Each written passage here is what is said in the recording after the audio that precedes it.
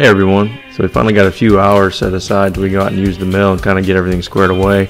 And I started off anchor sealing the ends of all these logs, and just to seal up the ends so they don't crack. And Sarah came and surprised me with Audrey, and she had a little bonnet on, and she was in her little carrier, cute as can be. So since Sarah was out there already, I figured I might as well get some work out of her.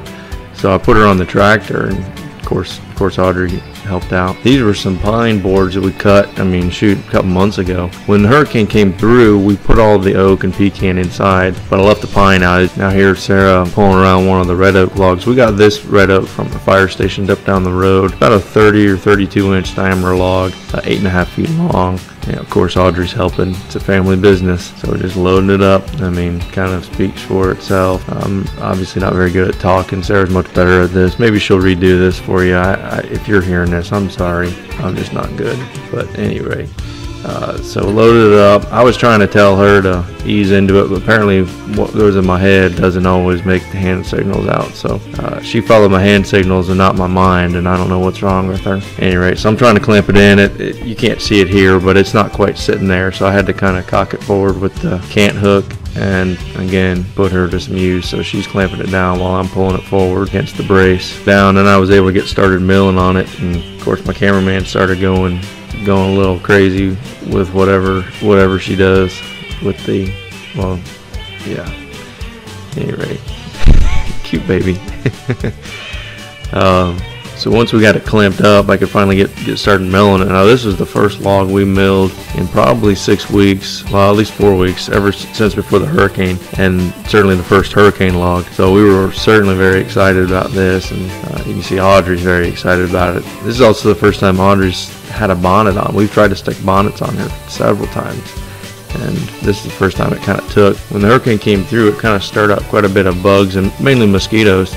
And I'm not really sure. We haven't seen some of these mosquitoes before. We've been calling them dinosaur mosquitoes. And I'm from Florida, so I'm used to mosquitoes, and this was pretty bad. And they're just starting to ease up. So she brought Audrey out and visited, and of course had her wrapped up in, pants and socks and the bonnet and everything. The only thing that was exposed from Audrey was her face sticking out of that bonnet. But anyway, so they're helping out while I'm milling away, and Sarah's taking footage of everything, because otherwise this video probably wouldn't be here if she wasn't there. First big log we've cut since I've upgraded the wiring on the mill. I actually, wired it according to what wood-mizer recommended. It's cutting straight as can be, and the log's looking real pretty so far. So we're just cutting along. I'm just cutting along, and Sarah's doing whatever, filming the tractor and the trees. And so this is our log pile that we've got quite a bit. We got probably close to 10,000 board feet worth of logs. Some red oak, live oak. Haven't found any white oak yet. Looking for white oak. Got a bunch of water oak, hickory, American elm, pecan. You can see these are 2-inch wide boards. Sorry, these are 2-inch thick boards. And again, this log is around 30 or 32 inch diameter, and for this log we're just slabbing it into 2-inch slabs, just enough to make tabletops or whatever. It'll be exciting to see what comes out of it, but certainly a really straight grain, a really clean log. It's really nice wood that comes out of it, so we're happy we can do some good with this rather than just chipping up in the firewood. And it's nice getting the mill fired up and running, and you can see Sarah's playing around with the camera, having a good old time with Audrey. And basically I was cutting away, and I looked up, and Sarah was off running back to the house, and I didn't know what was going on, so I stopped and flagged her down, and she's yelling at me as she's running back to the house. I saw a bug land on Audrey. And when she got back to the house, apparently Audrey was just passed out. I stayed out and I finished milling up the logs, or at least that half. And I got half the logs done, and I kind of transferred them over to the forklift. You can see it's kind of awkward moving these slabs by themselves. They're at least 150, maybe 200 pounds a piece.